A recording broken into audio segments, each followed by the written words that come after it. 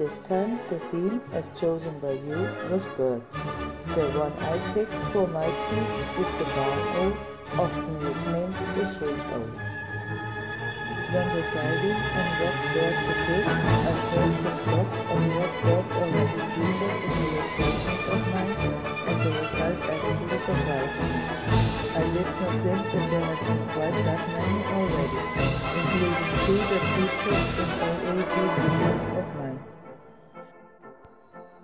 I will leave a link to the Facebook page of the collective, where you can vote on the next theme and check out the members of the collective. I am not a member myself, but I like the challenge that comes with it, and of course I like animals, so I try to get a piece done each time.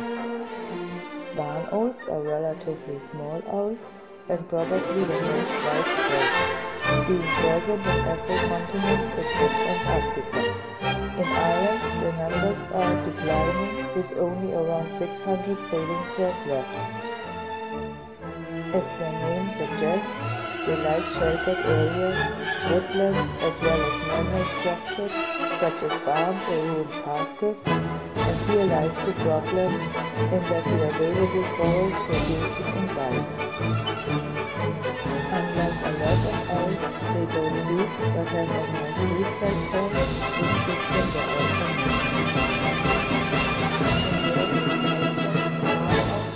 Here is a bad omen, being called demon owl, death owl, ghost owl, or leash owl occasionally, which is probably related to them shrieking rather than hooting.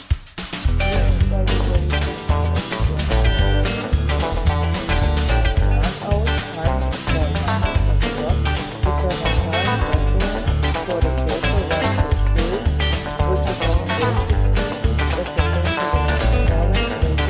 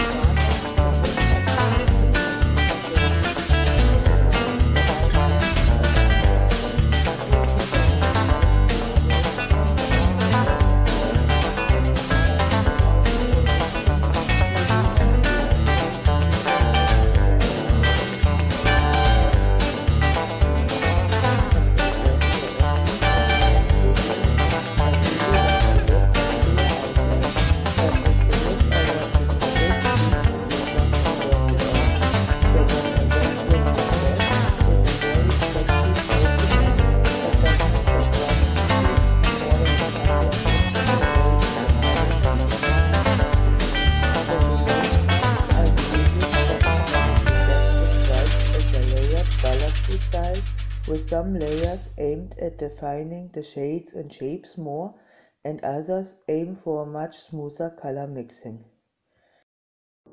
On the tree trunk, the colors used are various shades of brown, which gives it its overall samey look. For the owl's back and wings, there are very different colors mixed together. There are shades of yellow, blue and grey going in with the browns.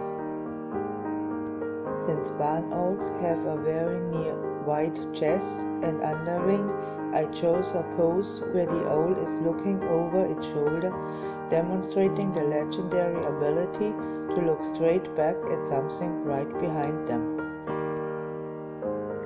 As usual, a list of all the materials used can be found in the description below. I will leave links to images and some further reading in the description box below. Don't forget to like, comment and subscribe, and I shall see you next week.